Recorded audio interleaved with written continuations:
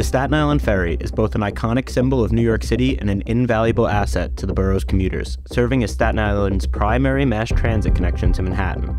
But in recent years, the once reliable operation has fallen into disarray, with short staffing, labor disputes, and inconsistent service becoming the norm. Even though you guys are going on strike, have some type of consideration for the people that live in Staten Island, has to go all the way to Manhattan to make a living. But you know, it's the scary part is it's so crowded coming back and forth to the city because of the tourists. Yes. So it scares them. Yes. And so it's not only for our safety, it's for their safety too. Well. And the thing that gets me too is that you think these overnight runs don't matter to people. It's like, oh, it's just drunk people coming back from the city. Right? It's not. And this is something I criticized de Blasio about. These are people off-shift workers. These are hotel workers. These are transit workers, maids, people like that who are coming in. Maybe they're coming home at 4 o'clock in the morning. Police officers, firefighters, nurses, municipal workers. They come home, I got to wait an hour and a half. And don't forget that thing, running every hour. We've all heard anecdotal, I'm sure you've got emails that I've got from people too. I took an Uber down to the boat because I knew the boat was coming at 3 o'clock in the morning. Boat didn't come until 4 o'clock in the morning. Yep. 4:30. Because who's looking? Who cares?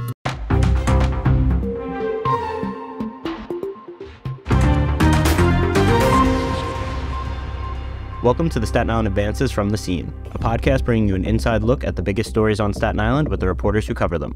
I'm your host, Eric Bascom, and this week I'm joined by Staten Island Advance senior opinions writer Tom Wrobleski to discuss the ongoing service issues that have plagued the Staten Island Ferry since the start of the coronavirus pandemic. Thanks for joining me today, Tom. I always appreciate you coming on to talk transportation issues with me since, you're the opinion writer and I'm the beat writer, so you can comment on these things a little differently than I can. And say the things that you want to say, you're dying to say. Right.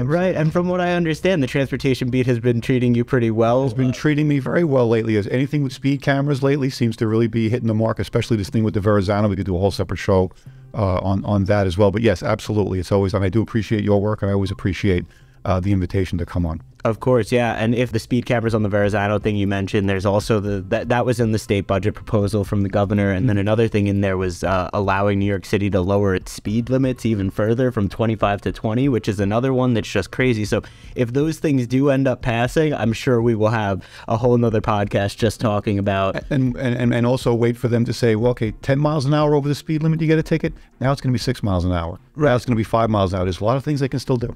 Yeah, exactly. And so keep an eye out for those, and you can keep tabs on my reporting. I'll have all the updates on that, and then we can discuss it when it becomes a little more relevant if it does get passed into law. Mm-hmm. The reason I wanted to have you on today is, as we said in the open, talking about the Staten Island Ferry. I mean, this is something that I've been reporting on for 3 years now, right? Mm-hmm. Since the start of the pandemic is what got this going. And so I wanted to first just do a general overview. So originally, when the pandemic started, ridership just plummeted on the ferry. They were down, I think at the time, it was former Mayor Bill de Blasio. He said that the ridership was at about 14% of what it once was, which is just crazy low because, the stay-at-home orders, no one's going to work, and so it makes sense.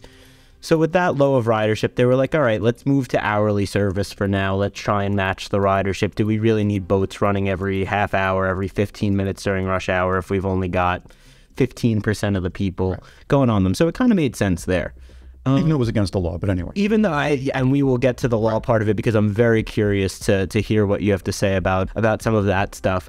But so the city incrementally restores the rush hour service as more and more people start going back to work. We finally get back to full service in August 2021. And pretty much as soon as that happens, less than 2 weeks later, we start seeing these service reductions of like, oh, well, actually today the ferry is going to run hourly during the overnight, or it's going to run on a modified schedule during rush hour, or whatever it is. And the city kind of first acknowledges the staffing issue that they're having. Right. And so this is a big thing at the ferry where they don't have enough staff to run the boats right now. And we heard shortly after that the union who represents these people, they reached out to us and said, hey, you know why there's such a big problem with staffing at the ferry? Because we haven't had a new contract in 12 years and we haven't gotten any raises and morale is low and no one wants to work here and people come and they leave and whatever. And so what originally started as just kind of what's going on with the ferry? We really need some more service. Turned into now this back and forth, he said, she said, long contract dispute. But the most puzzling thing about all of this is, now we've had a contract dispute, what is it, 13 years now? Yeah, I think with 2023, yeah. So at the beginning of the pandemic, we're in 8 or 9 years of a contract dispute. But before the pandemic, service was fine. We never heard any of this at all. I understand things dragged on. So why was it all of a sudden? I understand people didn't go to work, and if they're not making money, where did all the staffing? Where did all the staffers go? I know. Did they get other jobs? Because there were other cities that were locked down even harder. They always bring up Seattle, right? Seattle is like the golden place where people go and they get paid. These ferry workers and these captains and everything else. Well, they had stricter lockdowns in many respects than we did in some places. So where did all these folks go, and why did it become a chronic problem when it was already an 8-year-old or 9-year-old contract dispute? Why did it become this critical thing where you can't keep a boat running? That's been puzzling to me. I think one thing that I've heard from the union, when the pandemic happened, a lot of people wanted out, right? Just generally speaking, you had older people who retired, you had people who maybe wanted to leave the public sector for a private job where you're not around as many people. You know, Staten Island Ferry, when they are running at full capacity, which as we mentioned, they still are not, it's crowded, there's tons of people. If you have health concerns, you're immunocompromised, maybe that's part of it. If you're older, you don't feel like putting yourself at risk, you're just kind of over it, you don't want to be working through the pandemic, you retire. So from what I hear, there was some kind of some sort of attrition in that first year or two of the pandemic. I mean, I've been covering transportation for us since 2017. I don't remember this every other day of the ferry service is reduced because we don't have staffing. It is curious that it kind of happens all at once, right? And are we really on the knife edge of staffing in the city of New York with DOT, where, okay, let's say what you say happens. You know, let's say however many guys or gals leave the job. That's enough to make it so that, you know, we can't run boats except every hour. We can't run rush hour boats. You know, we can't run boats overnight. Are we on that much of a knife edge? And you're telling me that there's not folks out there with their pilot's licenses coming from other places who don't want to work in another industry? It's like, well, this is good. Job, pension, you know, benefits, whatever else. I'm a young guy. I want to get into this. It's a 5-mile trip back and forth, takes you 20 minutes. It's like those ice road, you know, kind of shows where people are out there fishing on boats and they're in dangerous situations. It's a fairly stable, safe up until the incident we had, which I don't want to talk about. So you're telling me that, you know, okay, so people leave and the salaries are really that bad in the city of New York? I mean, I guess it could be, but to that degree where you can't find, how many people are going to work? How many people? And I didn't realize this is a specialized gig, but I mean, to me, the whole thing, not to make a pun, the whole thing sounds fishy. Yeah, and so I think that part of the issue, as you mentioned, is that these people need to be specially trained and qualified. They need U.S. Coast Guard certification. So the current pool of applicants is kind of small. They've also, the DOT has repeatedly noted that there is a national maritime worker shortage. They are not the only people apparently struggling to fill these roles. In terms of the staffing being kind of on a knife's edge, as you said, the problem is, and this is another thing that the DOT keeps reiterating to me, is that they are legally required to staff certain positions for each run on the ferry. So they need to have at least one captain, assistant captain, one marine oiler, one marine engineer, and I'm missing one right now too.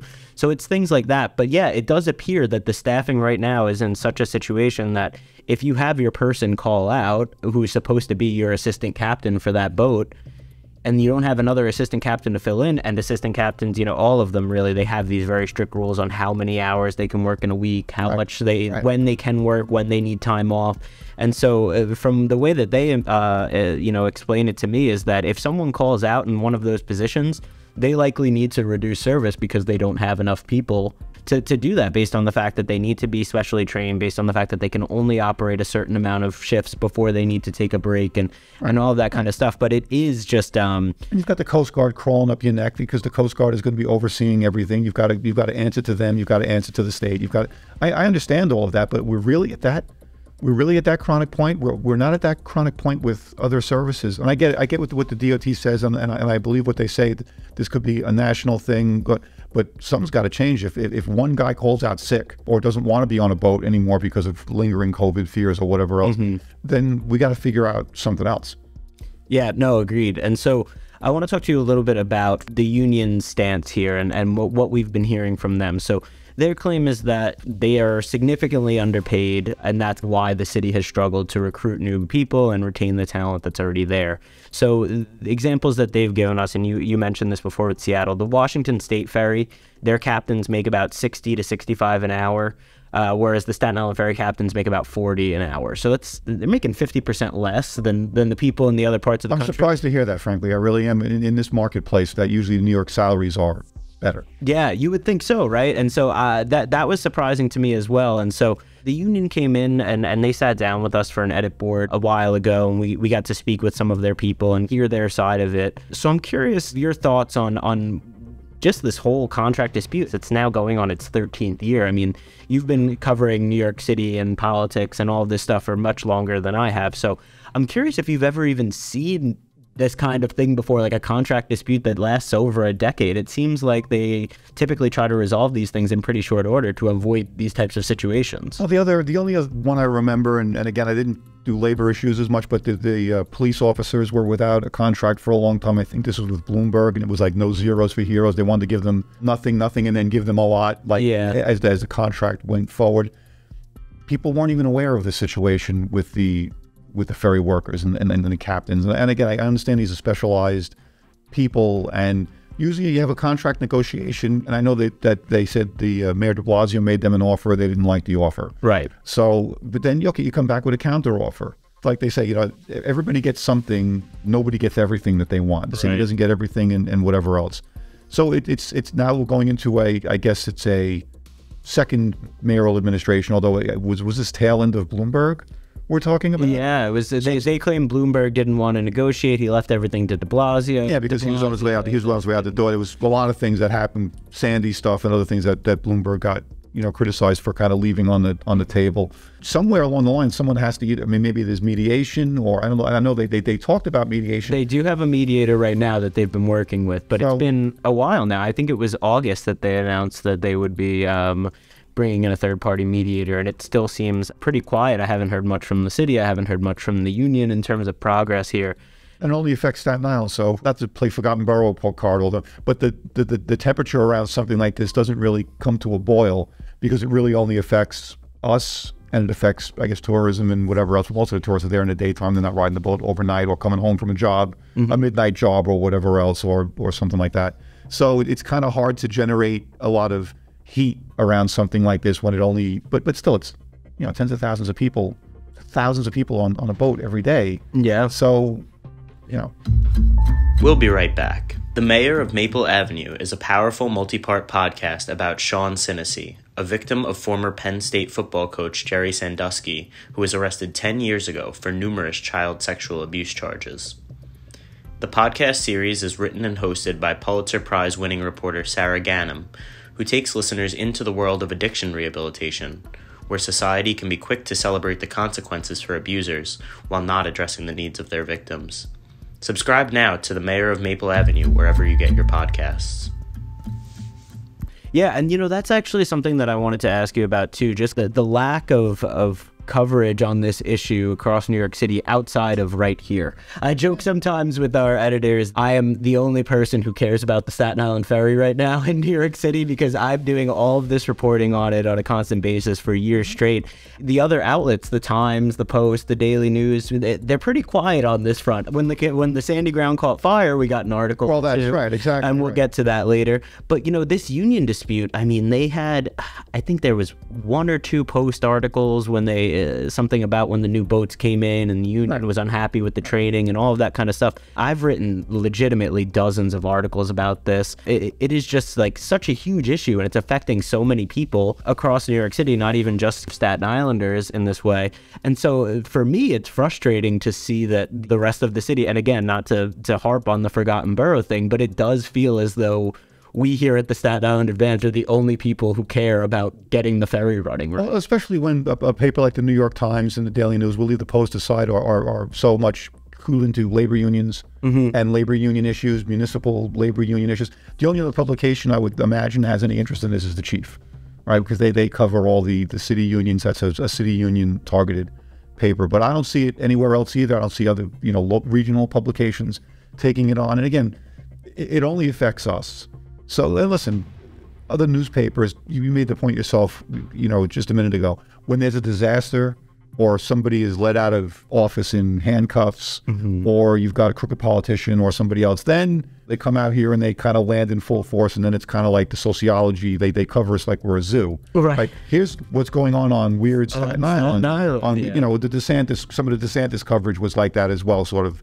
You know, it's almost like they come out here and going, this interesting place we hear of called Staten Island, where people actually do live, if you didn't know. So I think when you say, okay, so you can't commute back and forth, and the thing that gets me too is that you think these overnight runs don't matter to people. It's like, oh, it's just drunk people coming back from the city, right? It's not. Even though you guys are going on strike, have some type of consideration for the people that live in Staten Island, has to go all the way to Manhattan to make a living. But you know, it's the scary part is it's so crowded coming back and forth to the city because of the tourists. Yes. So it scares them. Yes. And so it's not only for our safety, it's for their safety too.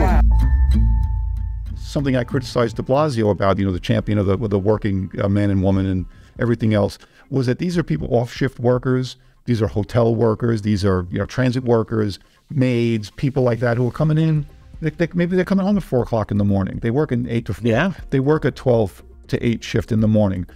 Police officers, firefighters, nurses, municipal workers, you know, they come home like, I got to wait an hour and a half. And don't forget that they say, oh, running every hour. We've all heard anecdotal, I'm sure you've got emails that I've got from people too. You know, I took an Uber down to the subway screwed me. I took an Uber down to the boat because I knew the boat was coming at 3 o'clock in the morning. Boat didn't come until 4 o'clock in the morning. Yeah. 4:30. Because who's looking? Who cares? Well, that's the other thing too with the hourly aspect of it during the overnight is you miss the boat by 5 minutes and you're there for 55 minutes waiting. I mean, it's kind of... Well, people of my generation are used to that because it was always 11:30 was the last boat on the half hour coming out of Manhattan. So, and I went to college in Manhattan. So you knew you missed that 11:30 boat, 12:30, 1:30, 2:30. But, you know, and sometimes but mostly it was, at least that was more reliable than what I'm hearing is going on now, where it's like, maybe it's 1:30, maybe it's going to be 10 after 2, quarter after 2, 2:30. I mean, I've gotten emails from people, I'm sure you have as well. Yeah. And, you know, while we're kind of on this issue of kind of the Staten Island aspect of it, right? You know, I've heard from some people, some union people who have said that, you know, if this ferry was connected to another borough, we wouldn't be having this issue. They wouldn't let this continue. I actually just spoke with the borough president the other day. He had a transportation summit at Borough Hall. We got to touch on a bunch of different issues, but his point was like, if there were service reductions ongoing for 3 straight years affecting the subway system, do you think that they wouldn't have figured that out by now? And I feel like that's kind of a common sentiment that's held by people here is that, you know, if this was anyone else, they would care more. And that's kind of how it feels right now. Well, and also to be fair, the subways have had their share of problems over the last couple of years, including, you know, if you're going out into the city and you want to come home by the city, you better check that MTA website to make sure there's not track work going on, the train's not, you know, going sideways. But yeah, I agree 100%. And I think that, listen, like with a Republican voting borough out here, you know, no mayor needs Staten Island's votes, basically. I mean, you have the exceptions like Giuliani and Bloomberg in recent years. They're the exception that kind of proves the rule. And, you know, Adams said it would be different under him. I kind of don't see much of a difference in terms of the attention he pays in. We could talk about the parade controversy as well, kind of a gold, you know, silver platter issue for, you know, for a liberal Democrat to jump on. Felt like a layup. And it'd be absolutely an unguarded net, you know, for, you know, completely. And there's nothing. But with the ferry, I think it's true too, because like, hey, listen, I need this. If more officials needed it to get home, then you'd have, this thing would be fixed. Yeah, absolutely. And so another thing that you know you touched on earlier, but I wanted to get into a little more, is that these service reductions appear in some way to be violating New York City's local laws that have been passed. Yeah, it's black letter law that this is you're supposed to have every 30 minutes, and you know. Minato is now in the Adams administration. I'd love to be on a fly on the wall and hear him talk about it. Yeah, you know, it was a very big deal. It was one of the last things that got done under Bloomberg in 2013. They agreed that you're going to have half-hour service, round the clock, 24/7. And then the question was, well, is de Blasio going to fund it? Because that's always the flying. Like, de Blasio funds it, so it's a city law. Yeah. So where's the ACLU? Where's the you know the law firms that do these kind of things? Where are even our locals who sued over yellow buses and sued? Not to say that they're not doing a job, but I'm saying where do they say like, hey, let's go to court and let's figure this. It's the same thing with the parade. Let's go to court. Let's figure it out and see if it really is. Well, there's nothing that we can do about this, because they're breaking every day that service is not. They're breaking all. They're not getting penalized. They're not getting fined. And again, people seem to go. They kind of shrug.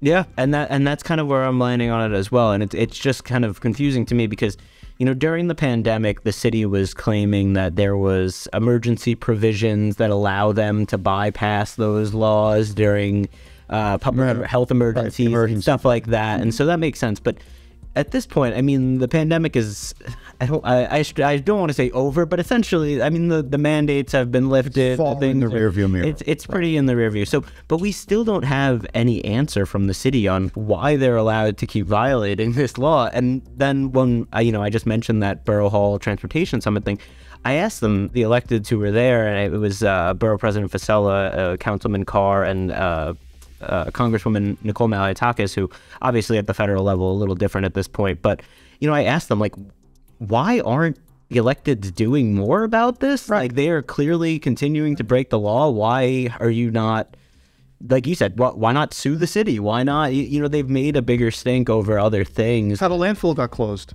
out of that same borough hall, not the same borough president obviously, but and they said it's never going. And I remember it said it's never going to work. And this was Molinari suing Giuliani, the pals. So, and let me be clear, I didn't have that much of a problem with changing in 2020.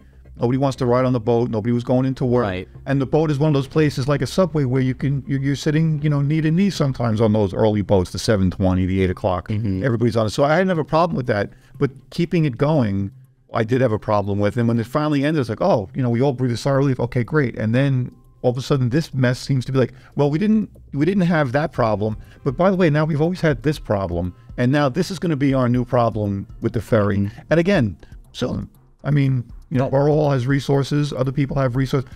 These elected officials, some of them are already attorneys. There are a lot more friendly Republican judges in state Supreme Court where these things land on their desk now than there used to be even 10, 15 years ago. So you take your shot.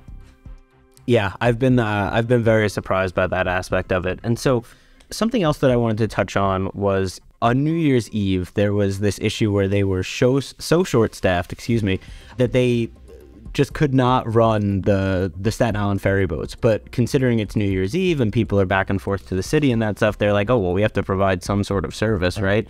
And so they end up bringing in the smaller NYC ferry vessels, which run the fast ferry service out of St. George, the smaller dock on the side by the ball field, but they're using them to run Staten Island ferry service. They're docking them in the in the St. George terminal. They're doing all this stuff, and so it's a really weird situation. The union reached out to me. They were upset because, claiming basically union busting, that they're bringing in outside crews and staff to work their jobs, right? And so they're concerned about that. They were concerned about some of the safety stuff of the smaller boats having to link up to the bigger docks and not sure. And it wasn't a great weather night as well. It wasn't a great weather night. There was ADA concerns about accessibility of getting on the boat because everything wasn't really locking in right because it's designed for boats that are 10 times the size or whatever it is.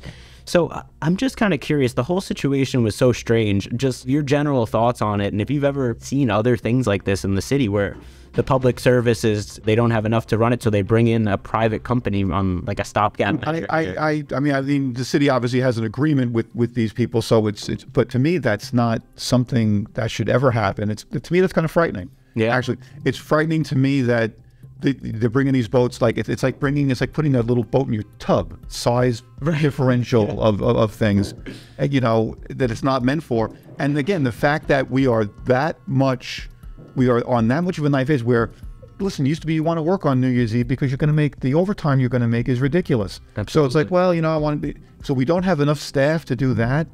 To me, I always kind of come down, and maybe this is the old school journalist to me. There's blame on both sides. Maybe you're trying to be lowballed. Maybe you want more. Every union negotiation, they want everything that they can get for their members. Every city from their side, they want to save as much money as they can. I get that. The fact that for 13 years, you can't make an agreement. First of all, if I was a union guy or gal, I'd be like, hey, where's my contract? I'd be going to my leadership. I'd be saying, I'm holding out for the best. Holding out for the best thing. I want to give me a raise. Yeah, I give you a raise and I want to work. And if you can't get me a raise from this guy, after not being able to get me a raise for 8 years From the other guy. and for 2 or 3 years from the guy before that. That's your job. That's not my job. And if you're the mayor's gonna be, okay, I want everybody in a room, and I want to sort this out. And I don't know what, and the fact that you're running these, I mean, yeah, listen, the fast ferries are fine for what they do. They're not made for that kind of volume. No, absolutely. You know, especially on a night where it was kind of rainy, it was a little sleety and everything else, and people, it was like the Sandy Ground thing. It was kind of like, this is not the way things should be done. And again, it's mind-boggling why it's being done, and people kind of like, oh yeah, that's now, and I'm afraid it becomes the new normal. Yeah. You know, because nobody's holding anybody accountable for it. So I wanted to touch on one last thing before we go, and you had mentioned this before, we talked about it a little bit, but the fire on the Sandy Ground, which is one of the newest boats, it's part of this Alice class of boats that we just received. Very expensive, very nice looking, very new, modern amenities. They look great. I've been to the commissioning ceremonies for some of them. I've gone and ridden them back and forth. The seats are a little funky, aren't they? The angle. The kind of hang, yeah. The seat, that's the one I noticed. Yeah, it's. I don't know if it's a hostile architecture kind of thing to try and keep people from sleeping on the boats, or brutalist design. Yeah, right. Yeah, whatever your favorite term is for that. But so the Sandy Ground, this really scary situation we saw on December 22nd, which of course was right before the Christmas holidays too. So we got to rush into all this coverage with like a day or two left. But so the Sandy Ground is coming back to Staten Island during the evening rush hour, and a engine fire breaks out in the room. And so from what we hear from people on the boat, smoke starts to come out of the room, seeping out from under the door. People get very nervous. They don't know what's going on. Next thing you know, people are throwing life vests at them, and they're getting then evacuated onto tugboats, and the smaller NYC ferry boats that we talked about earlier came to help out. And so obviously it was a very scary situation for everyone involved here. Of particular concern is that this is one of the brand new boats that we just paid, you know, $100 million for, or whatever the exact total was. It's something around there. And so I'm curious, one thing that came out after this was everyone was like, well, are we sure that the Alice boat's not going to have the same issue? Because that one's currently in service. I'm curious, just one, your thoughts on the entire incident, and then whether you agree that the Alice boat should have been taken out of service while they finish this investigation. Because to my knowledge, we still don't know exactly what caused. They said it might have been a fuel leak, but they haven't completed their investigation on the Sandy Ground, and yet they're still letting the Alice boat bring passengers back and forth every day. Well, I was lucky enough to be called in to help cover that. It was the first time I did breaking news, and I can't remember. Oh wow! And it was staggering. You run down to and people standing there with the life vests on when it's working. It is the most ordinary thing in a lot of Staten Island commuters' lives. You get on the boat, you've got your book, you've got your coffee, you get a tall boy or whatever, and so to have that happen, especially on a new boat. I mean, how many times do we take these Kennedy boats? I was taking the Kennedy boats back in the 80s. Yeah. And they stayed on forever, the Barbary class, the Newhouse class, rather. You never had that kind of problem where, and thank God they actually do have life preservers on, because people always wonder, like, are they really under the seats? You get the Titanic thing. It's like, there are enough lifeboats? You know, so you get that feeling about it. So I thought it was stunning to see that.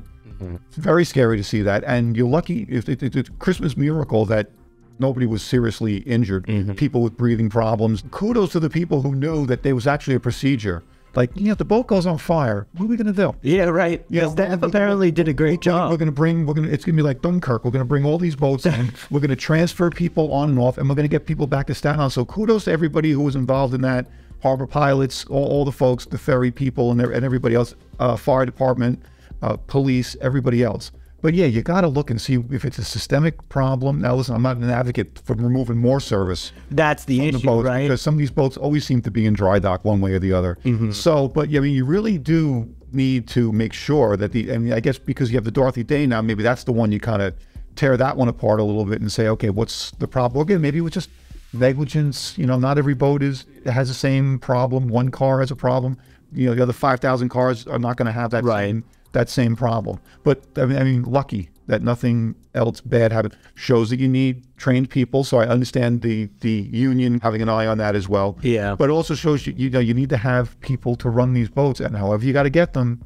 I think now it's the time, because before something goes really wrong on a boat.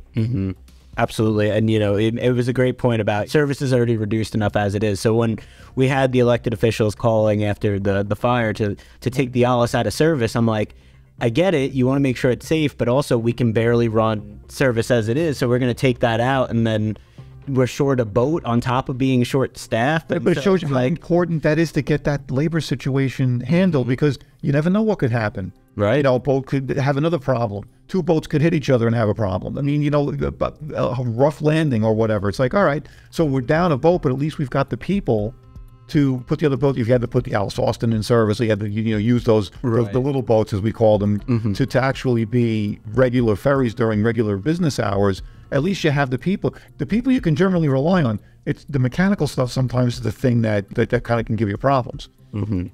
Yeah, well, thanks so much for joining me today, Tom. I'm sure there will be plenty of more ferry news to discuss in the future, and I really appreciate you coming on. And thank you for the work that you do. You help us all out. Thank you. Thanks. Thank you for listening to the Staten Island Advances from the Scene. If you like what you've heard, please make sure to rate and subscribe wherever you get your podcasts, and visit SILive.com for the latest on all these stories and more. Thank you for supporting local journalism.